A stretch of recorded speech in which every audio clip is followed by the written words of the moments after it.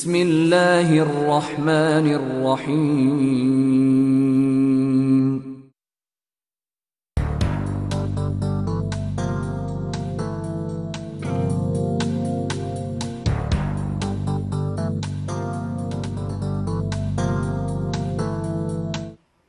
সুপ্রিয় দর্শক, আসসালামু আলাইকুম। আমাদের জানাচ্ছি আপনাদের প্রিয় অনুষ্ঠান লিগ্যাল আওয়ারে আপনাদের সঙ্গে আছি আমি মোরশাদুর রহমান। আমাদের সঙ্গে আছেন আমাদের কমিউনিটির অত্যন্ত জনপ্রিয় ব্যক্তিত্ব, ব্যারিস্টার এবং সলিসিটর নাজির আহমেদ। তিনি লিংকনস চেম্বার্স অ্যান্ড সলিসিটরসের প্রিন্সিপাল। নাজির আহমেদ, আসসালামু আলাইকুম। ওয়ালাইকুম আসসালাম ওয়া রাহমাতুল্লাহি ওয়া বারাকাতুহু। কেমন আছেন আপনি? অনেকদিন পরে প্রোগ্রাম করছেন। আলহামদুলিল্লাহ ভালো আছি, আপনি ভালো আছেন? হ্যাঁ, আপনার সাথে আমরা কথা বলবো। আমরা দর্শককে একটা মেসেজ দিয়ে রাখি। প্রিয় দর্শক, আপনারা জানেন আমাদের এই অনুষ্ঠানটি সরাসরি সম্প্রচার হচ্ছে। আপনারাও আমাদের অনুষ্ঠানে অংশগ্রহণ করতে পারবেন। আপনাদের যে কোনো আইন বিষয়ক প্রশ্ন থাকলে সেটি করতে পারবেন। আমাদের যে গেস্ট আছেন তিনি সেই অনুসারে প্রাইমারি অ্যাডভাইস দিয়ে থাকবেন। জি, অনেকদিন পর আপনার সাথে প্রোগ্রাম করছিলাম। অনেকদিন পর। আমি মাঝখানে দেশের বাইরে ছিলাম প্রায় জি। 4 সপ্তাহ, আপনিও বুঝেছিলেন। জি হ্যাঁ, কেমন গেল আপনার তো বাংলাদেশের সফর? আলহামদুলিল্লাহ অত্যন্ত ফলপ্রসূ ফ্রুটফুল সফর হয়েছে এবং যে উদ্দেশ্যে গিয়েছিলাম আল্লাহ পাক শরীরটা খুব ভালো রেখেছে এবং সবগুলো কাজ করতে পেরেছি। মানুষের অসংখ্য মানুষের ভালোবাসা, সম্মান, স্নেহ পেয়েছি এবং দেশের ওয়েদারটাও খুব ভালো। বিশেষ করে নভেম্বর, ডিসেম্বর, জানুয়ারি, ফেব্রুয়ারি বাংলাদেশের ওয়েদার অত্যন্ত ভালো এবং দেশে যাওয়ার মানে খুব সুন্দর পরিবেশ আর কি। যদিও সামারে গ্রীষ্মকালে গরম থাকে বেশি, লোডশেডিং বেশি হয় জি হ্যাঁ, বা অন্যান্য কারণে বা আমাদের বংশধর যারা আছে এখানে সামারে গিয়ে বাংলাদেশে কোপ করতে পারবে না ওয়েদার। মোটামুটি শীতকালটা খুব ভালো। তো আমার কিছু কাজ ছিল, ফ্যামিলি কিছু কমিটমেন্ট ছিল, এর বাইরেও কিছু সোশ্যাল কমিটমেন্ট ছিল, সবগুলো করে মোটামুটি গত বুধবারে ফিরছি আর কি। মাশাআল্লাহ, ওয়েলকাম ব্যাক। আমরাও আপনাদেরকে মিস করছিলাম। এবং ওই ভিজিটে বা সফরে বাংলাদেশের বিভিন্ন পর্যায়ের দায়িত্ববান ব্যক্তিদের সাথে কথা বলার সুযোগ হয়েছে। শিক্ষা থেকে শুরু করে সোশিয়াল, রাজনৈতিক ব্যক্তিত্ব, সামাজিক ব্যক্তিত্ব, ধর্মীয় ব্যক্তিত্ব সহ তো বিভিন্ন ধরনের মানে কথাবার্তা বলার সুযোগ হয়েছে এবং যতটুকু পারি আমরা নিজস্ব প্রফেশনের বাইরে গিয়েও বিভিন্নভাবে পজিটিভ কন্ট্রিবিউশন করার চেষ্টা করেছি আর কি। তো মোট কথায় মোটা দাগে অত্যন্ত ভালো সফর হয়েছে, যেটা বলছেন আপনি আর কি। এবং সবচেয়ে বড় কথা, বাংলাদেশে যাওয়ার পরে অনেক সময় অসুস্থ হয়ে যাওয়া হয়, আর অসুস্থ হয়ে গেলে তো সময় কম পাবেন, অনেক কাজ করতে পারবেন না। তো এদিক দিয়ে আল্লাহ পাক অত্যন্ত ভালো রেখেছে, অসুস্থতা টাচ করতে পারে নাই বিদায় কাজগুলো করতে পেরেছি আর কি প্রম্পটলি। জি না, আমরা আপনার সোশ্যাল মিডিয়ার মাধ্যমে আমরা অনেক আপডেট পেয়েছি। যদিও আপনার এই সমসাময়িক সময়ে আমরা যদি একটু লিগ্যাল আলোচনায় ফিরে যাই, আপনার সমসাময়িক সময়ে আপনার কি আপডেট দেওয়া আছে দর্শকের উদ্দেশ্যে, বা কি বিষয় আপনার খুব নজরে পড়ছে যেটা আমাদের দর্শকের জানানো উচিত মনে করছেন হ্যাঁ, আপনি? কয়েকটা জিনিস আমরা একটু টাচ করবো। কল আসলে আমরা হয়তো কলের গুরুত্ব দেবো আর কি। এক নম্বর হচ্ছে এনআইডি কার্ড নিয়ে কিছু কথা বলবো। জি। আরেকটা হচ্ছে পাওয়ার অফ অ্যাটর্নি নিয়ে কথা বলবো। জি। এরপরে বিশেষ করে দ্বৈত নাগরিক সার্টিফিকেট লাগবে না বলে যেটা হাই কমিশন থেকে বোধহয় মাস দেড়েক আগে দেওয়া হয়েছে, মানে প্রেস রিলিজ দেওয়া হয়েছে, তো ওইটা নিয়ে কথা বলবো। তো প্রথম হচ্ছে যে দেখেন এনআইডি কার্ডটা আপনার দেশে ছিলেন, তো এনআইডি কার্ডটা অনেক প্রবাসী এখনো বানান নাই। হ্যাঁ, তো যারা দেশে যাচ্ছেন চেষ্টা করছেন, অনেকে বানিয়ে আসছেন, অ্যাপ্লাই করে আসছেন ফিঙ্গারপ্রিন্ট দিয়ে, অনেকে আবার লাইন গার্ড জানা নাই, করতে পারেন নাই। আবার বিপুল সংখ্যক লোক কিন্তু এখনো এনআইডি কার্ডের আওতায় আসেন নাই। তো না আসার কারণে বাংলাদেশে বিভিন্ন কাজে অনেকটা কম্পালসারি করে নেওয়া হয়েছে এনআইডি কার্ডটা। তো আমরা এই অনুষ্ঠানের মাধ্যমে আহ্বান করব যারাই দেশে যাবেন তারা যেন এনআইডি কার্ডটা অ্যাপ্লাই করে আসে।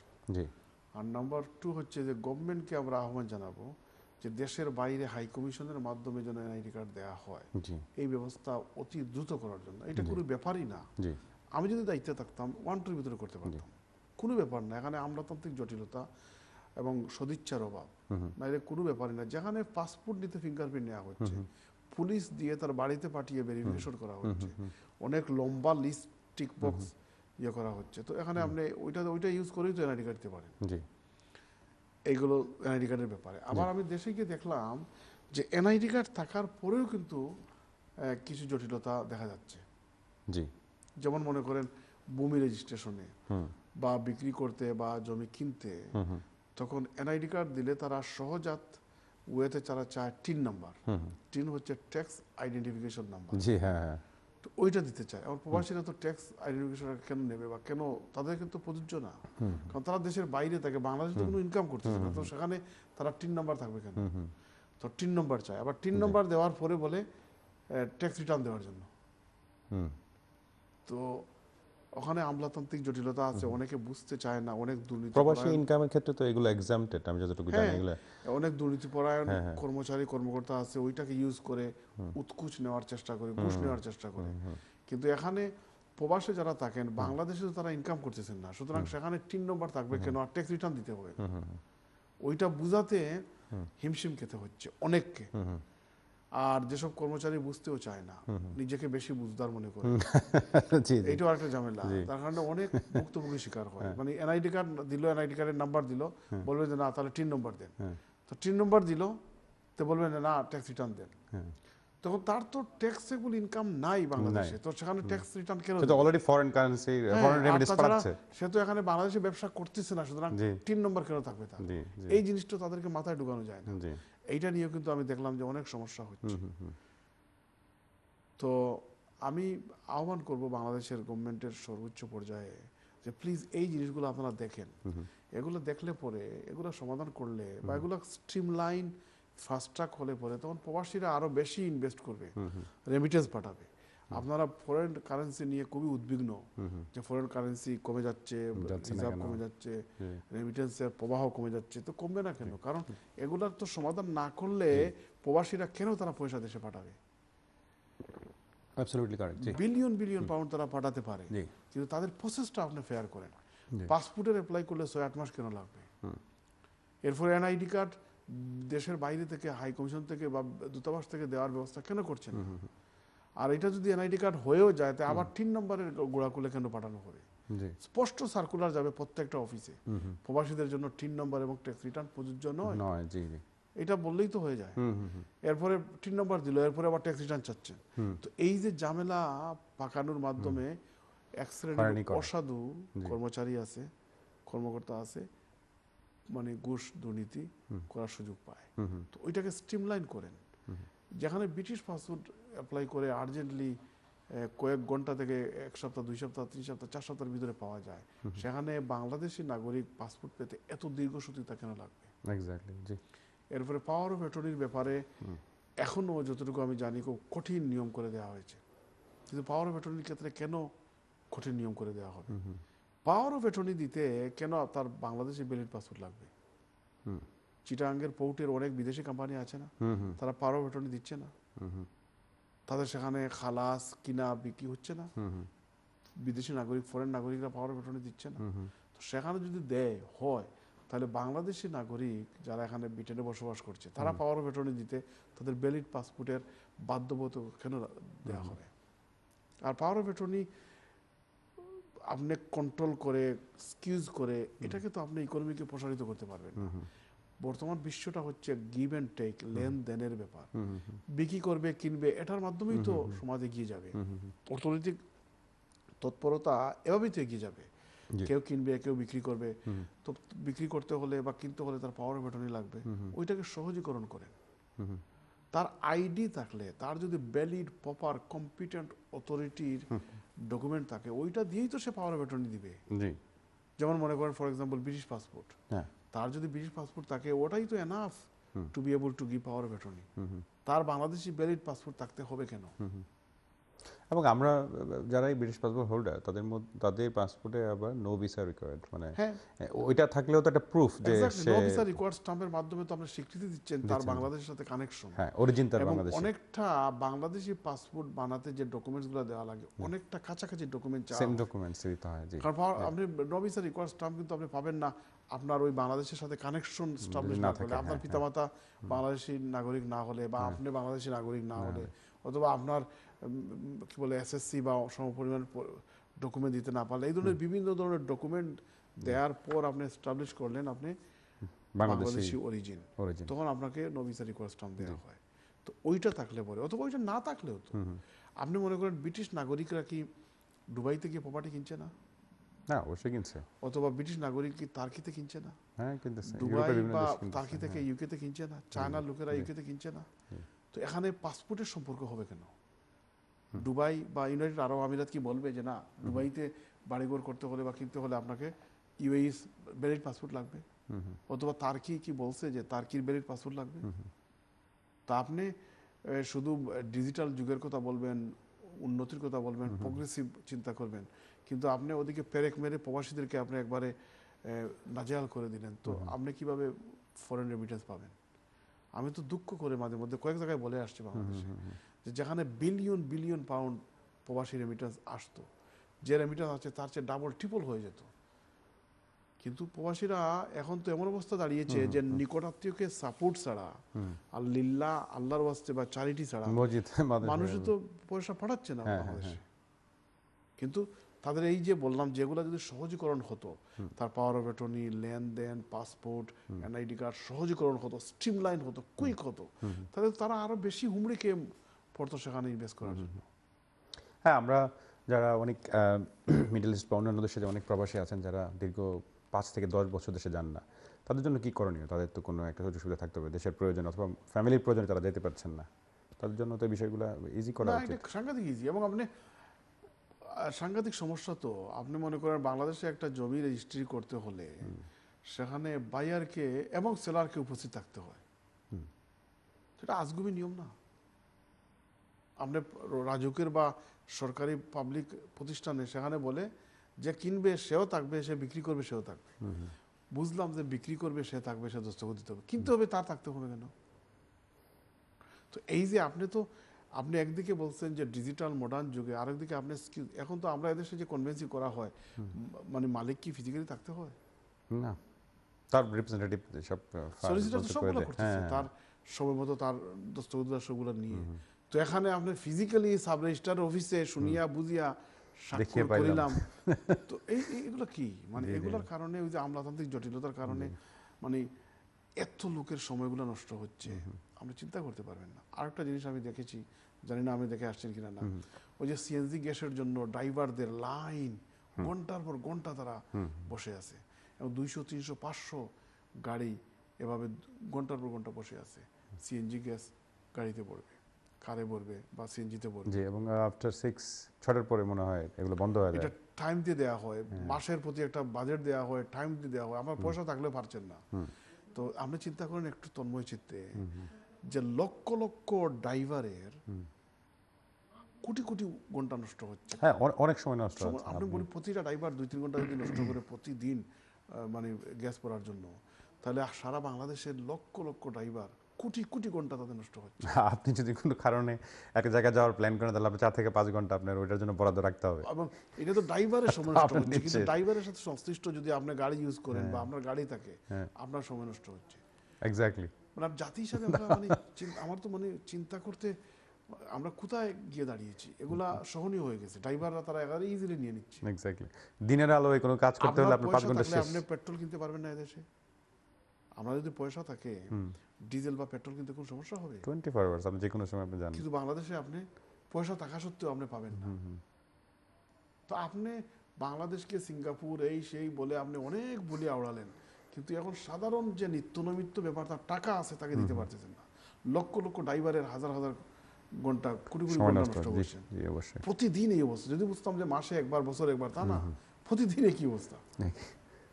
এবং আমি যখন রাস্তায় যখন বের হতাম, এক জায়গা থেকে আরেক জায়গায় যেতাম, মাঝে মধ্যে লাইন থেকে করোনা হতো। তো এগুলো তো ব্যাপারে আপনি ফার্স্ট সাইটের চিন্তা করবেন। আপনি শুধুমাত্র গ্লোবাল বিষয়ে দোষ দিয়ে আপনি বসে থাকবেন, বা আপনার তো ইকোনমিকে আপনি ম্যানেজ করতে হবে। এবং ব্যাংকের আমি আরেকটা জিনিস বাংলাদেশে দেখলাম যে আপনি কনফ্লিক্ট অফ ইন্টারেস্টের ব্যাপারে সেখানে খুব ভালো ধারণা নাই। মানে বড় বড় কর্মকর্তারা কনফ্লিক্ট অফ ইন্টারেস্ট বুঝেই না, মানে বুঝতেই চেষ্টা করে না। আর এই জন্যই তো আপনি বড় বড় ব্যাংক থেকে এক একজন ব্যক্তি, এক একটা গ্রুপ 20,000-30,000 কোটি টাকা, যে ব্যক্তি ওনার সেই ব্যক্তি লোন নিয়ে নেয়, তার ওনার ব্যাংকের ওনার আমানতের ট্রাস্টি আপনি, কিন্তু আপনার ওয়াইফ হচ্ছে এটা ডাইরেক্টর, আপনার ছেলে হচ্ছে এমডি, আপনার ডিগোরাত্রী হচ্ছে কি পজিশন বোর্ডে, আবার আপনার কোম্পানি নিচ্ছে লোন, এটা কি? কোনো লিমিট নাই, আপনি যা খুশি 900,000। একটা প্রতিষ্ঠান 30 কোটি টাকা একটা ব্যাংক থেকে নিয়ে গেছে, গভর্নমেন্টের কোনো দায় দায়িত্ব নাই। মানে আপনি ওইটা তো স্ট্রং হ্যান্ডে আপনি কন্ট্রোল করবেন। ব্যাংকের রেজিমটা বাংলাদেশ ব্যাংকে তো আপনি মেরুদণ্ড দেখিয়ে, কারণ বাংলাদেশ ব্যাংক তো হচ্ছে রেগুলেটরি বডি। জি, রেগুলেটরি বডি। হ্যাঁ, তো একটা ব্যক্তি কিভাবে 30 কোটি টাকা লোন নিয়ে নেয় একটা ব্যাংক থেকে? এখন পর্যন্ত ক্রেডিবল ব্যাখ্যা আমরা পেলাম না, সহনীয় হয়ে গেছে। নোট ছাপিয়ে আপনি অর্থ সংকটকে আপনি দূর করবেন, অথবা কলমানি দিয়ে ব্যাংকগুলা হয়তো আপাত দৃষ্টিতে দূর করবেন, কিন্তু মুদ্রাস্ফীতি বেড়ে যাচ্ছে। এক্স্যাক্টলি। মুদ্রাস্ফীতি এমনভাবে বাড়ছে যে জিনিসটা আগে 100 টাকা এখন 200 টাকা, যেটা 500 টাকা 1000 টাকা। যারা প্রবাস থেকে গেছেন তাদের হয়তো সাময়িকভাবে কোনো অসুবিধা হবে না, কিন্তু সাধারণ মধ্যবিত্ত অথবা নিম্ন মধ্যবিত্ত অথবা লিমিটেড ইনকাম যাদের 5, 10, 15 হাজার টাকা ইনকাম মাসে, তারা চলবে কীভাবে শহরে, নগরে, ঢাকায়? স্বাভাবিকভাবেই হচ্ছে যে আপনার সামাজিকভাবে যে দুর্নীতি বা অন্যান্য মানে রং অ্যাক্টিভিটিস, যেটা বলে অনৈতিক কাজকর্ম, এটা এইভাবেই বেড়ে যায়। কিন্তু অনেক টাকা পাচার হয়ে যাচ্ছে। আবার অনেক সময় আনডিউ ইনফ্লুয়েন্স খাটিয়ে ব্যাংকের, আমি দেখেছি যে অপারেশন লেভেলে, মিড লেভেলে, অপারেশন লেভেলে, ম্যানেজমেন্ট লেভেলে, জেলা শহরে, থানা শহরে অথবা বিভিন্ন মিড লেভেলে প্রচুর দক্ষ ব্যাংকার আছেন। তারা কিন্তু দিন রাত কঠোর পরিশ্রম করে কাজ করছেন এবং অত্যন্ত আমানতদারের সাথে, এবং তাদের সার্ভিসটা কোনো মতেই আপনি উন্নত বিশ্ব থেকে আলাদা করতে পারবেন না। কিন্তু সমস্যা হচ্ছে বোর্ডে, উপরের লেভেলে আপনি যদি নয়সাইর করেন বা স্ট্রং মনিটরিং বডি না থাকে, সেখানে কনফ্লিক্ট অফ ইন্টারেস্টের নর্মস যদি না বুঝে, তখন নিচের তারা কিছু করারই তো নাই। টিলার উপর তো কিন্তু পানি পড়বে, ওখান থেকে যে সিদ্ধান্ত আসে ওখান থেকে ওটাই তো তারা ইয়ে করবে। তারা সৎ বা অনেস্ট বা দক্ষ হয়েও তো কিছু করতে পারবে না। কারণ বোর্ড লেভেলে যদি স্যাংশন করা না হয় এবং ভালো করে ক্রেডিবিলিটি যাচাই না করে লোন দেওয়া হয়ে গেল একই ব্যক্তির পরিবার, আত্মীয় স্বজন বিভিন্ন নামে বেনামে, তো এগুলো তো দেখার কথা বোর্ড, দেখার কথা বাংলাদেশ ব্যাংক রেগুলেটরি বডি হিসাবে। কিন্তু এগুলো যদি না হয় তখন যা হওয়ার তাই হচ্ছে। দেখলাম যে ব্যাংকিং সেক্টরে অনেক বিশৃঙ্খলা বিরাজ করছে, কিন্তু আতঙ্কিত হওয়ার কোনো কারণ নাই। ব্যাংকে কিন্তু প্রচুর অর্থ আছে। বিভিন্ন ব্যাংকে দেখলাম যে প্রচুর পরিমাণে তাদের লিকুইডিটি আছে। হয়তো সাময়িকভাবে ওই যে গুজব সৃষ্টি যখন হয়, তখন গুজবের কারণে তারা একটু সাময়িক সংকটে পড়ে। কিভাবে পড়ে? যেমন একটা ব্যাংকের জেলা লেভেলে 50 কোটি টাকা তার মানে ক্যাশ দেওয়ার মতো এবিলিটি আছে একদিনে, কিন্তু দেখা গেল মানে গুজবের শিকার হয়ে প্রায় 200 কোটি টাকা নিয়ে আসার জন্য লোক গেল। তখন 50 কোটি টাকা তার থাকলে 1.5 কোটি টাকা ম্যানেজ করতে তার সময় লাগবে, এই জন্য হিমশিম খায়। কিন্তু তার মানে না যে অর্থ সংকট আছে, তারা ইজিলি অন্য ব্যাংক থেকে বা অন্যভাবে তারা পুষিয়ে নেয়। কিন্তু এই যে গুজবের কারণে, কিন্তু গুজব সৃষ্টি করার কারণটা কি? গুজব সৃষ্টি করার কারণকে তো মিনিমাইজ করতে হবে সরকারকে প্রপারলি ব্যাখ্যা দিতে হবে। কেন একটা গ্রুপ মানে এত আনডিউ ইনফ্লুয়েন্স নেবে, কেন পাচার হয়ে যাবে কিন্তু কোনো দায়িত্ব হবে না, তার বিরুদ্ধে অ্যাকশন নেওয়া হবে না। বিভিন্ন ধরনের ব্যাংকের সাথে জড়িত দেখলাম যে হাজার হাজার কোটি টাকা পাচার করে দেশের বাইরে গিয়ে বসে আছে, আনা যাচ্ছে না, কেন আনা যাবে না? তো এগুলো তো ব্যাখ্যা আসতে হবে, ক্রেডিবল ব্যাখ্যা। এবং আইনের শাসন যদি না থাকে, ক্রেডিবল ব্যাখ্যা যদি না আসে, এগুলো যদি ডিল না করে, তখন যে গুজব সৃষ্টি হয়। আর গুজব সৃষ্টি হলে তখন একটা ভালো জিনিসকে গুজব সৃষ্টি করে। আমি তো বললাম আগে যে 50 কোটি টাকা তার দেওয়ার মতো অভিজ্ঞতা আছে বা এবিলিটি আছে, রিকোয়েস্ট গেল 200 কোটি টাকার, তখন তো এটা পারবে না। এইভাবে সংকট হচ্ছে। কিন্তু ওভারঅল বাংলাদেশে আর্থিক প্রতিষ্ঠানে মানে লিকুইডিটির তেমন গুরুতর সংকট আমি দেখিনি। জি, খুব সুন্দর আলোচনা করেছেন যে ভাই। একটা বিষয় আমি আপনার সাথে জানতে চাচ্ছিলাম, যেটা হচ্ছে এনআইডি কার্ড নিয়ে লন্ডনে আমাদের কমিউনিটির নেতৃবৃন্দ যারা আছেন, যারা আপনিও কয়েক দফা মিটিং করেছেন হাই কমিশনের সাথে, তো এটার কতটুকু মানে ফলপ্রসূ হলো? মানে সম্প্রতি আমরা কোনো নিউজ পেয়েছি কিনা? ফলপ্রসূ হলে তো আপনি ইউকে থেকে ইস্যু করার কথা আপনি শুনতে পারতেন, কিন্তু এখন পর্যন্ত তো ফলপ্রসূ বলতে শুরু তো করেন নাই। জি, আমরা শুনছিলাম যে বর্তমান হাই কমিশনার উনি চেষ্টা করছেন যে এই জিনিসটা চালু করবেন। কতটুকু করছেন উনি ভালো ব্যাখ্যা দিতে পারবেন। কিন্তু 2019 সালে বা 20 সালে তো নুরুল হুদা সাহেব এসে ঘোষণা দিলেন লন্ডন থেকে অচিরেই করবেন। তো আজকে তো 2-3 বছর হয়ে যাচ্ছে, 23 সাল চলতেছে, তার তো আমি কোনো নজির দেখি না। তো এখানে তো দক্ষতার সাথে ওই জিনিসগুলা উপরের লেভেলে করতে হবে। শুধুমাত্র কমিউনিটির আনাচে কানাচে মিটিংয়ে অ্যাটেন্ড করেন, ফাইন, কিন্তু তাদের ইন্টারেস্ট তো দেখতে হবে। আরেকটা জিনিস গভর্নমেন্ট গোটা করে আমি দেশে যাওয়ার আগে দেখলাম হাইকমিশন থেকে বলা হচ্ছে এখন থেকে আর দ্বৈত নাগরিকত্ব সার্টিফিকেট নিতে হবে না।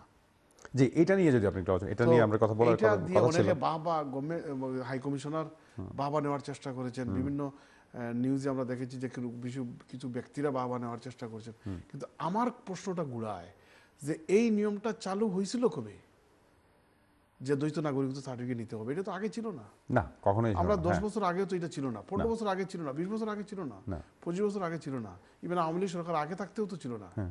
এটা হঠাৎ করে এই গভর্নমেন্টের আগে মানে সময়ে কয়েক বছর আগে এটা শুরু করে এখন আবার বলছেন যে লাগবে না। তাহলে বলতে হবে যে আগে মানে শুরু করে ছিল কবে? এক্স্যাক্টলি, আপনারাই শুরু করলেন, আপনারা নেবেন যে এখন আর থেকে আর লাগবে না, তো এখন থেকে যে লাগতো এই লাগার নিয়মটা শুরু হয়েছে কবে বা কেই বা করলো? হ্যাঁ, কারণ আমি 10 বছর আগে 15 বছর আগে যখন পাসপোর্ট বানাইছি বাংলাদেশি, তখন তো দ্বৈত নাগরিকত্ব সার্টিফিকেট লাগে নাই। তাহলে এটা হঠাৎ করে আপনি 3-4 বছর আগে ব্যাকডোরে কেইটা শুরু করলো, আবার এখন আবার ওইটা বন্ধ করে আবার বাহবা নিচ্ছেন যে এটা আর লাগবে না। তা আপনি এনবিআর নেওয়ার পরে আবার দ্বৈত 50 বছরের নাগরিকত্ব সার্টিফিকেট, 52 বছরের বাংলাদেশের ইতিহাসে তো অতীতে তো কখনো দ্বৈত নাগরিকত্ব লাগে নাই। 42-তে বঙ্গবন্ধু তার অর্ডারের মাধ্যমে যে দ্বৈত নাগরিকত্ব দিয়েছেন, এরপর থেকে তো কখনোই দ্বৈত নাগরিকত্ব সার্টিফিকেট লাগতো না। কিন্তু বর্তমান সরকারের গত কয়েক বছর আগে এটা শুরু করে এখন আবার ওই যে গত 1-1.5 মাস আগে বললেন যে এখন থেকে লাগবে না। তো এখন আপনি বাহবা নিবেন, কিন্তু ক্রিটিসিজম তো নিতে হবে। আপনি লাগবে না বলে যে বাহবা নিচ্ছেন, কিন্তু যেটা শুরু হলো কয়েক বছর আগে ওইটা থেকে তো আপনার ক্রিটিসিজমের শিকার হতে হবে। এইটা কেন আপনি হঠাৎ করে শুরুই হলো কেন? এরপরে নো ভিসা রিকোয়ার্ড স্টাম্প এক সময় মানে দিনে দিনে আনা যেত, মানে সাথে সাথে আনা যেত, এমন সময় ছিল গিয়েই আনা যেত, সকালে দিয়ে বিকালে আনা যেত। এটাকে এখন নানা দীর্ঘসূত্রিতে ফেলে দেওয়া হয়েছে, কয়েক সপ্তাহ, একবারে আর্জেন্ট হলে 1 সপ্তাহ লাগবে। যদি আমরা শুনেছি সম্প্রতি তাদের সার্ভিস মানে এক্সটেন্ডেড করেছে, সেটা হচ্ছে যে আপনার ব্রিকলেনে তাদের একটা অফিস, এগুলো speed up. No visa required stump আনতে দিতে এটা 1 সপ্তাহ লাগবে কেন? এটা দেন, এটা তো অ্যাডমিনিস্ট্রেটিভ ব্যাপার, 5 থেকে 10 মিনিটের ভিতরে এটা করার কথা। তাদের ব্যাখ্যা যেটা আমি যেটা তাদের ব্যাখ্যা শুনেছি, তাদের একসময় তারা দিত শুধু একটা স্ট্যাম্প, এখন হচ্ছে তারা সম্পূর্ণ ভিসা আকারে স্টিকার দেয়। স্টিকার তো ওইখানে মেকানিজম এবং একটা সিস্টেম মেশিন আছে, ওইটা তো মেশিন থেকে, এটা তো এমন না যে আপনি ঢাকা থেকে বানাইয়া ওখান থেকে বাই পোস্টে ডিপ্লোমেটিক বেগে আসবে। দ্যাটস ফর শিওর, হ্যাঁ, এটা এখানেই করা হয়, এখানেই আছে, সিস্টেম আছে। আপনি ওই যে বললাম যে অ্যাডমিনিস্ট্রেটিভ ব্যাপারটা, প্রয়োজন হলে আপনি লোকবল বাড়ান। নো ভিসা রিকোয়ার্ড তো স্টাম্প তো আপনি ফ্রি দিচ্ছেন না, একসময় ফ্রি দেওয়া হতো, কিন্তু একসময় ফ্রি দেওয়া হতো, কিন্তু এখন তো অনেক মানে অন্যান্য আন্তর্জাতিক পর্যায়ের ভিসার যে ফিজ এর থেকে কম নিচ্ছেন না আপনারা। প্রয়োজনে আরো একটু বাড়ান, কিন্তু আপনি কুইক করেন। হ্যাঁ, অনেকেই এমার্জেন্সির কারণে পাসপোর্ট চেক করা হয় না, ইমার্জেন্সির কারণে যখন ট্রাভেল করতে যাবে তখনই খেয়াল করা যায় আমার তো আমি তো দেখছি যে নরমালি আপনি ইমার্জেন্সি হলে 1 সপ্তাহের ভিতরে আনা যায়, কিন্তু এখানেও আবার সম্পর্কের ব্যাপার আছে। আপনি যদি কোনো বড় নেতা, বিশেষ করে সরকার দলীয় সাথে সংশ্লিষ্ট কোনো নেতাকে নিয়ে গেলে হয়তো আপনি সাথে সাথে নিয়ে আসছেন, বা হাই কমিশনের রুমে বসেও এখানে করিয়ে দেওয়া হচ্ছে। এটা তো নর্মাল না, সবার জন্য একই সুবিধা। এটাকে তো আপনি দর্তব্য নিতে পারবেন না। কিন্তু আমরা সাধারণ প্রবাসী যারা এদেশে বসবাস করছেন, তারা কুইক এবং এভাবে সুইফট সার্ভিস পাওয়ার অধিকার, ওটাই হচ্ছে আমার কথা। না, ডেফিনেটলি। সেজন্য কি বলে দ্বৈত নাগরিকত্ব সনদের ব্যাপারটা যতটুকু আমি ধন্যবাদ দিতে চাই, অতটুকু ক্রিটিসাইজও করতে চাই। কেন হঠাৎ করে এই খড়গটা কয়েক বছর আগে প্রবাসীদের উপরে ফেলে দেওয়া হলো? তারপরেও দেরিতে বোধোদয় হয়েছে এবং এটা এখন আর লাগবে না বলে ঘোষণা দিয়েছেন, এবং এটাই তো হওয়া উচিত। বঙ্গবন্ধু খুব সুন্দর একটা অধিকার দিয়েছেন, প্রবাসীদের অধিকারের ব্যাপারে উনি সচেতন ছিলেন। এবং আপনি স্বাধীনতা বা মুক্তিযুদ্ধে প্রবাসীদের যে ভূমিকা ছিল, কন্ট্রিবিউশন ছিল, এটা আনপ্যারালাল। এখন বংশধর যারা দায়িত্বে আছেন অনেকে জানবেন না হয়তো, কিন্তু এই প্রবাসীরা মুক্তিযুদ্ধে যে বিশেষ করে বাংলাদেশের বাইরে সবচেয়ে বেশি ভূমিকা পালন করেছেন এই প্রবাসী বাংলাদেশিরা। এবং বাংলাদেশ স্বাধীন হওয়ার পরে প্রায় 400,000 পাউন্ড বা এর উপরে বাংলাদেশের পার্টসে দিয়েছেন, যখন বাংলাদেশের পার্টসে কোনো পয়সা ছিল না। তখনকার 400,000 পাউন্ড অনেক পয়সা। তো তাদের এই কন্ট্রিবিউশনের কারণেই তো বঙ্গবন্ধু এই অধিকারটা দিয়েছেন 42 অর্ডারে। তো এইটাকে আপনি বিভিন্ন আমলাতান্ত্রিক জটিলতায় ফেলে প্রবাসীদেরকে কষ্ট দিবেন কেন? এই জিনিসটা দেখা দরকার। জি। এবং এটা করলে পরে তখন প্রবাসীরা যদি খুশি হয়, আজকে দেখেন আমি তো আরোটা আশ্চর্য হয়েছি, আমি জানি না আপনি দেখেছেন কিনা না, প্লিজ বলেন। ঢাকা থেকে মতিঝিল যদি আপনি যেতে চান, এখানে কোনো ট্রেন লাইন আছে এয়ারপোর্ট থেকে? না। একটা ট্রাম লাইন আছে? না। পাবলিক বাস সার্ভিস আছে? আপনি যদি ঢাকা শহরে আপনাকে কেউ নেওয়ার জন্য কোনো আত্মীয় স্বজন ফ্রেন্ড বন্ধু বান্ধব না আসে, আপনি নর্মাল ওখানে একটা ক্যাব ডেকে যেতে কতটুকু আপনি সেই ফিল করবেন? একটু রিস্কি, কেউ যদি বুঝতে পারে যে আপনি আমি তো মোটেও বাইরে থেকে আসছেন, আমি কেউ যদি না একটু আসে risky। গাড়ি নিয়ে, তাহলে ঢাকা এয়ারপোর্ট থেকে বের হয়ে, সাধারণ এয়ারপোর্ট থেকে বের হয়ে আমি যে মতিঝিল যাব স্বাচ্ছন্দ্যে, এটার কোনো নিশ্চয়তা নাই। হ্যাঁ, ঠিক অনুরূপভাবে সিলেট এয়ারপোর্ট থেকে বন্দরবাজার বা আম্বরখানা জিন্দাবাজার আসতে কোনো নিশ্চয়তা নাই, ড্রাইভার আপনাকে বিপদের মুখে ফেলে দিবে। হ্যাঁ। তো আপনি আন্তর্জাতিক একটা এয়ারপোর্ট, আমি তো বললাম যে পৃথিবীর বিভিন্ন দেশ আল্লাহ পাক সুযোগ দিয়েছে ভিজিট করার, প্রায় 52টা দেশ সফর করেছি, 52টা দেশ, অনেক দেশে গিয়েছি। কোনো জায়গায় তো বেশিরভাগ জায়গায় কেউ আসতো না এয়ারপোর্টে, আমি তো যেতাম, কোনো ফিল করি না। এবং বিভিন্ন এয়ারপোর্টে, বিভিন্ন দেশের এয়ারপোর্টে মাল্টিপল কমিউনিকেশন সিস্টেম আছে, বাস আছে, ট্রাম আছে, কোচ সার্ভিস আছে, ট্রেন সার্ভিস আছে, আন্ডারগ্রাউন্ড আছে। এই 5টার মধ্যে 4টা, 3টা, 5টা তো আছেই বিভিন্ন এয়ারপোর্টে, কিন্তু বাংলাদেশে কিছুই নাই। তো আপনি শুধুমাত্র মানে বলি আওড়াবেন উন্নত, এই হয়ে গেছেন, সেই হয়ে গেছেন, কিন্তু এই জিনিসটা আপনার লক্ষ্য রাখা লাগবে না যে আন্তর্জাতিক বিমানবন্দরে এসে একজন সাধারণ প্রবাসী বা সাধারণ একজন যাত্রী সে নিশ্চিন্তে যেন মতিঝিল যেতে পারে, আগারগাঁও যেতে পারে। আপনি পাবলিক ট্রান্সপোর্টের বিভিন্ন ব্যবস্থা করতে পারেন, কোচ সার্ভিস করতে পারতেন। যদিও ট্রেন স্টেশন আছে বিমানবন্দর, কিন্তু বিমানবন্দরের সাথে যোগাযোগটা অনেকটাই আপনার দূর হয়। মানে ওখানে একজন যাত্রী লাগেজ ট্রেন স্টেশনে যাবে না, একটা ওভারব্রিজ করলে একদম ইজিলি হয়ে যেত। যদি তো এগুলা, আর সিলেট তো নাই, সিলেটে আপনার কোনো ট্রান্সপোর্ট, পাবলিক ট্রান্সপোর্ট নাই এয়ারপোর্ট থেকে শহরে আসার, যার কারণে সিএনজি এবং ওই যে মানে মাঝে মধ্যে নোহা কারটার ড্রাইভার, ওগুলা অনেক সময় তাদের নেটওয়ার্ক থাকে, যাত্রীকে বিপদে পালাইয়া সর্বশান্ত কুয়া, এমন ঘটনা কয়েকটা ঘটেছে। তো আপনি একটা উন্নত বিশ্বে, আপনি অনেক সরকারের তো উচ্চ পর্যায়ের লোকেরা তো দেশের বাইরে বের হন, অহরহ বের হন, বিভিন্ন দেশে যান, দেখেন। তো আপনি এগুলো দেখে কি একটা দেশের জন্য একটু দরদ আসে না? আমি যখন এগুলো দেখি তখন বিশ্বাস করেন হৃদয়ে রক্তক্ষরণ হয়। স্বাধীনতার 52 বছর হয়ে গেল, আমরা কেন একটা সুন্দর একটা ইনফ্রাস্ট্রাকচার গড়ে তুলতে পারলাম না? কেন এত ব্যাপক হারে দুর্নীতি? আপনি বাংলাদেশে 1 মাস থেকে আসছেন, আপনি কোনো পাবলিক অফিসে হয়তো যান নাই, আপনি পৌরসভা অফিসে যান, আপনি ইউনিয়ন অফিসে যান, আপনি রাজক অফিসে যান, সাব রেজিস্ট্রার অফিসে গেলে তখন বাংলাদেশ কিভাবে চলছে এটার একটা ধারণা পাবেন। আপনি যে কথাটা বলছিলেন দলিল এবং কাগজপত্রের, এই এক্সপেরিয়েন্সটা একটু আমার মানে এগুলো তো গুড ছাড়া কোনো কথাই নাই। এখন রেট বেঁধে মানে নিচ্ছে তারা, সাধারণ পাবলিক মানে ভুক্তভোগী। যদিও দলিলের ফরম্যাটটা এখন খুব সুন্দর করছেন তারা, একটা ছবি, আপনার চৌধুরীর ব্যাপারটা তারা ম্যাপ আকারে দেয়, আপনাকে ডেভেলপ করতে হবে। আপনি শুধু সাব রেজিস্ট্রার পজিশনে, আমি শুনেছি সাব রেজিস্ট্রার পজিশন সহ অন্যান্য পজিশনগুলোতে নাকি নিয়োগ পেতে অনেক ধরনের বাণিজ্য হয়। হ্যাঁ, আপনার সাব রেজিস্ট্রার হওয়া মানে আপনার আরো 3 পুরুষ। হ্যাঁ, তো এগুলো হবে কেন?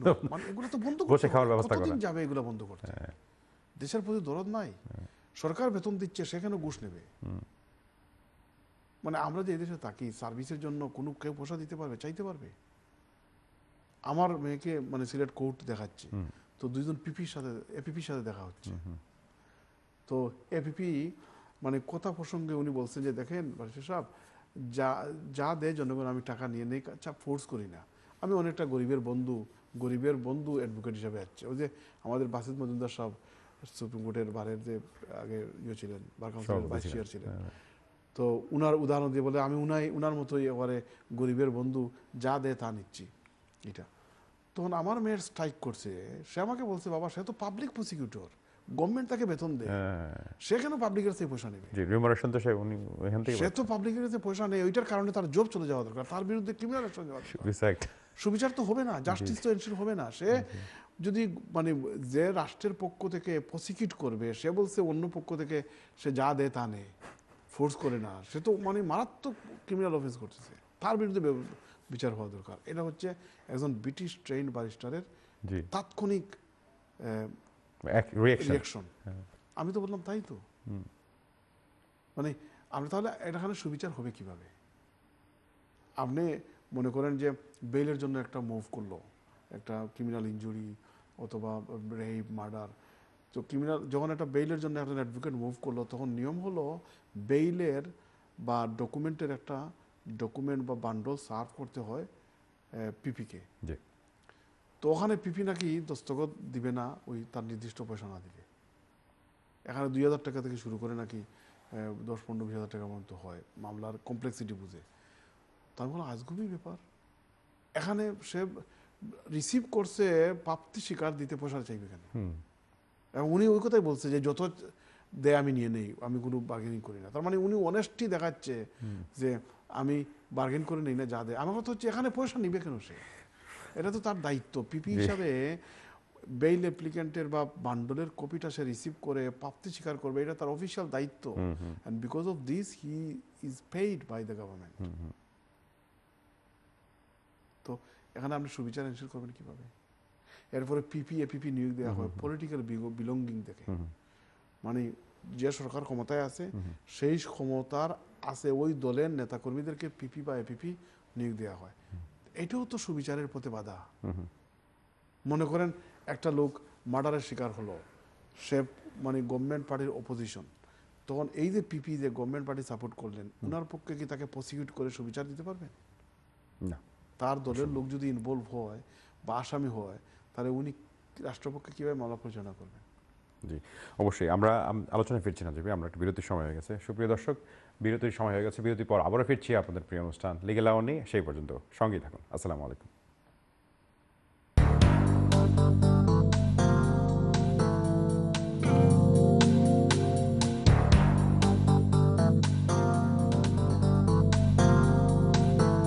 বিরতির পর আবারও আমন্ত্রণ জানাচ্ছি আপনাদের প্রিয় অনুষ্ঠান লিগ্যাল আওয়ারে। আপনাদের সঙ্গে আছি আমি মোরশাদুর রহমান, এবং আমাদের সঙ্গে আছেন আমাদের কমিউনিটির অত্যন্ত জনপ্রিয় ব্যক্তিত্ব, ব্যারিস্টার এবং সলিসিটর নাজির আহমেদ। তিনি লিঙ্কনস চেম্বার্স অ্যান্ড সলিসিটার্সের প্রিন্সিপাল। নাজির আহমেদ, খুব গুরুত্বপূর্ণ আলোচনায় আমি বলবো, কারণ দেশের যে এক্সপিরিয়েন্স আপনি শেয়ার করলেন খুব ভালো লাগছিল, আমিও শুনছিলাম মনোমুগ্ধ হয়ে আপনার এই আলোচনাগুলো। আসলেই আমাদের অনেক পরিবর্তন দরকার, আমাদের নিজের পরিবর্তন, তারপরে হচ্ছে সিস্টেমের পরিবর্তন। যে বিষয়টা সর্বশেষ আমরা যেটা আলোচনা করেছি যে আসলে এই যে দ্বৈত নাগরিকত্বের সার্টিফিকেট, আসলে আমিও কখনো শুনি নাই, আমার এক্সপিরিয়েন্স তো খুবই কম আপনার চেয়ে, আমি কখনো শুনি নাই এই সার্টিফিকেট নিতে হবে, আবার কখনোই বা বাদ দেওয়া হলো। তো আমরা দেরিতে হলেও ধন্যবাদ, আমরা ধন্যবাদ দিতে কার্পণ্য করব না। এটা হলে অবশ্যই একটা জঘন্য একটা ইয়ে হইতো, সিদ্ধান্ত হইতো সাংঘাতিক ধরনের। মানে ওখানে আমরা বাংলাদেশে আবেদন করে দ্বৈত নাগরিকত্ব আনা কি চারটিখানি কথা মনে করছি। তো এটা দেরিতে সুবুদ্ধির উদয় হয়েছে এবং আমরা তার জন্য ধন্যবাদ জানাই। তো আমরা যে বলছিলাম এটা হচ্ছে, এরপরে দেখেন বাংলাদেশে প্রায় 18 কোটি মানুষ বা এর উপরে মানুষ, একটা বিশাল জনগোষ্ঠীর মানুষ। মানুষের মধ্যেও তো একটা উন্নত চিন্তা আসতে হবে, নৈতিকতা বোধ জাগ্রত করতে হবে। আমি ডিস্ট্রিক্ট জাজের কোর্টের বিল্ডিং এ ঢুকলাম, মানে ঢুকার সিঁড়ির মধ্যে একটা কোনাতে একবারে পিক, মানে সুপারির পিক টিক ফালাইয়া এমন নোংরা করছে। সুন্দর বিল্ডিংটা, কিন্তু এমন নোংরা করছে, সিগারেটের কুসা আর গোয়ার পিক ফালাইয়া। তো এটা কি সরকারের দোষ? না, সাধারণ মানুষের কি এটা নৈতিক দায়িত্ববোধ নাই? একটা হচ্ছে বিল্ডিং কর্তৃপক্ষ, যেটা অ্যাডমিনিস্ট্রেটিভ সাইড, যারা জজ কোর্টের দেখেন, তাদের এটা দায়িত্ব হচ্ছে সুন্দর ম্যানেজ করা। কিন্তু সাধারণ বিচারপ্রার্থী যারা বিভিন্ন জায়গা থেকে জনগণ আসে, তাদের তো একটা নৈতিক দায়িত্ব আছে না, যে ক্লিনলিনেস, এই ক্লিনলিনেস নাই। পুরা শহরে ঘুরলো, বাসে উঠেই সিগারেট ধরে দিল, অন্যর যে ক্ষতি হচ্ছে এটা কোনো বোঝার কোনো ইয়ে নাই। পাবলিক বাস ট্রান্সপোর্ট, একটা জায়গায় গিয়ে কিউ ধরবে, কিউ ধরার তার ধৈর্য মানসিকতা নাই। রেড লাইট দেখে দাঁড়াবার মানসিকতা নাই। একটু জাম হচ্ছে, সুতরাং গাড়িগুলো আসতে যাচ্ছে, ওখানে অপেক্ষা করতে রাজি নয়, ওই সাইডে গিয়েও ব্লক করেও যেন যেতে চায়। এইটা খুব লক্ষণীয়। এই যে মানুষের মানে আন্ডারস্ট্যান্ডিং, নৈতিকতার মান, মসজিদের ভিতরে ছোট্ট একটা জিনিস নিয়ে মানে উত্তপ্ত হয়ে যায়, উত্তপ্ত। মানে আরেকজন মানুষের সাথে সুন্দর ব্যবহার করতে হবে, ভালো ব্যবহার করতে হবে, এইটা মানে অনেকটা লেশ পাচ্ছে। আমি জানি না কেন, 30-40 বছর আগেও তো এগুলো দেখতাম না। তো এগুলার নৈতিক মানটা, মানুষের আন্ডারস্ট্যান্ডিং, মিউচুয়াল রেসপেক্ট, এরপরে বড়দের সম্মান করা, অন্যকে সহযোগিতা করা, ছোটদেরকে স্নেহ করা, অন্যের ভালো জিনিসটা দেখা, এই জিনিসটা তো আস্তে আস্তে উড়ে যাচ্ছে মনে হয় মানুষের। মানে ওই যে যান্ত্রিক জগতে শুধু সেলফিশনেস, আমি চাই, আমি পাবো, আমি গুল্লায় যাক কি, গুল্লায় যাক আরেকজন, আমি ওকে পেতেই হবে। এটা তো এই মানসিকতা। আপনার কি মনে হয় না আমরা দিন দিন ধৈর্যের যে জায়গাটা, এই জায়গাটা হারিয়ে ফেলছি? জানি না, আমার মানে মনে হচ্ছে যে নৈতিক অবক্ষয়ের মানটা আস্তে আস্তে এত ডিগ্রেডিং হচ্ছে যে এগুলোর কারণে কিন্তু ওই যে শৃঙ্খলা সৃষ্টি হচ্ছে না। আর আরেকটা জিনিস হচ্ছে মানে কেয়ার বা যত্ন নেয়া, এই জিনিসটা প্রত্যেকটা সেক্টরে অভাব ফিল করতেছি আমি। মানে আমরা এখানে আছে না যে একটা জিনিস পাইলেন বা করলেন, এরপরে এটাকে যত্ন করা, কেয়ার করা, সাস্টেইনেবল লাক্সই ওয়েতে রক্ষা করা, এটা না। মানে রাস্তাটা করলো, পরের সপ্তাহ ভেঙে যাচ্ছে, আর কোনো কেয়ার নাই। আপনি একটা মসজিদ বা একটা ঈদগাতে ঈদ হলো, নামাজ পড়লাম, আর পুরোটা বছর সেখানে গরু চড়াচ্ছে, এরপরে আরো বিভিন্ন ধরনের জন্তু জানোয়ার সেখানে, এরে বাঁশ পাতা এবারে মানে জরাজীর্ণ হয়ে গেছে, কোনো খেয়াল নাই। আপনি একটা মসজিদে যান, গিয়ে প্রস্রাবখানার সামনে দাঁড়ান, দেখবেন যে কি পরিমাণ দুর্গন্ধ। এটা তো আমাদের মুসলমানদের এই তো হওয়া উচিত ছিল না। আপনি এখানে পবিত্রতা হচ্ছে ঈমানের রঙ, মানে আপনার ঈমানের প্রথম। আপনি ওই যে কিং মারা যাওয়ার পরে যে মানে হলো, কয়েকটা দিন তো লন্ডন একবারে মানুষের সয়লাভ ছিল, পাবলিক টয়লেট তারা রাস্তার উপরে করে নাই, আপনি ইউজ করছেন, কত সুন্দর ক্লিন ছিল। কিন্তু আপনি বাংলাদেশে গিয়ে একটা মসজিদের টয়লেটের উপরে গিয়ে টয়লেট ইউজ করার দরকার নাই, আপনি 2 হাত দূরে থেকে আপনি একটা এক্সপিরিয়েন্স নিয়ে আসেন, বুঝতে পারা যাবে যে এই জায়গায়। এরপরে সরকারি অফিসগুলোতে মানে মনে হয় টেবল, ফাইল, কাগজ পয়সা যাচ্ছে। আর লন্ডনী বা বিলেত প্রবাসী যদি শুনে তো উপায় নাই। এই অবস্থা বিরাজ করছে আর কি, মানে একটা অস্থিরতা, ইনডিসিপ্লিন, এবং সবগুলা আপনি সরকার সমাধান করে দেবে, এটা বাবাও তো ঠিক না। এক্স্যাক্টলি, জি। আপনাকে তো মানে সেলফ মোটিভেটেড হতে হবে, আপনি কি করলেন সমাজের জন্য, আপনি কতটুকু নৈতিক মানসম্পন্ন, আপনি চুরি করেন না, ঘুষ খান না, আপনি সত্যবাদী, এগুলো তো আপনাকে, এটা তো নৈতিক, এটা তো গভর্নমেন্ট আপনাকে ইম্পোজ করবে না, এটা তো পাবলিক সাধারণ জনগণের মধ্যে তো এই অ্যাওয়ারনেস ক্রিয়েট না হলে কোনো দিন আপনার দেশে শান্তি নিয়ে আসতে পারবেন না। এক্স্যাক্টলি। আমি একটা বিষয় আপনার কাছে জানতে চাচ্ছিলাম, যে বিষয়টা হচ্ছে যেহেতু আমাদের দেশের আয়তনের চেয়ে জনসংখ্যার এই সংখ্যা একটু বেশি, 18 কোটি, সেই জায়গায় আমাদের মানে যে সিস্টেম, এই সিস্টেমগুলো তো আরও স্মুথলি কাজ করা যায়, এই ধরনের সিস্টেম আমরা ফোকাস করা উচিত না, আরও কুইকলি সার্ভ করা যায় মানুষকে। বাংলাদেশে 18 কোটি মানুষ, পৃথিবীর যেসব দেশে আমি প্রায় সময় বলে থাকি যে সমস্যা হচ্ছে, যেমন ইরাক, সিরিয়া, লিবিয়া, আফগানিস্তান সহ বিভিন্ন 5-6টা দেশের নাম যে বললাম, এই টোটাল 5-6টা দেশের যত জনসমষ্টি টোটাল, এর চেয়েও এক করে যত টোটাল বেশি, এর চেয়েও বেশি বাংলাদেশের জনগণ। বাংলাদেশে এত বিপুল সংখ্যক জনগণ, প্রত্যেকটা মানুষ আল্লাহ পাক যখন দুনিয়াতে পাঠায় তখন তাকে লাইবিলিটি করে পাঠায় না, তার সাথে আরো অনেক পটেনশিয়াল জিনিস দেওয়া হয়, তাকে 2টা হাত দেওয়া হয়, একটা বডি দেওয়া হয়, একটা মাথা দেওয়া হয়। তো আপনি এইটা তাদেরকে নিয়ে যদি একটা মাস্টার প্ল্যান করেন, তাহলে এইটা সম্পদে পরিণত হতে পারে। এক্স্যাক্টলি। পৃথিবীর বিভিন্ন দেশে আপনি স্কিল ওয়ার্কার আপনি ইম্পোর্ট এক্সপোর্ট করতে পারবেন।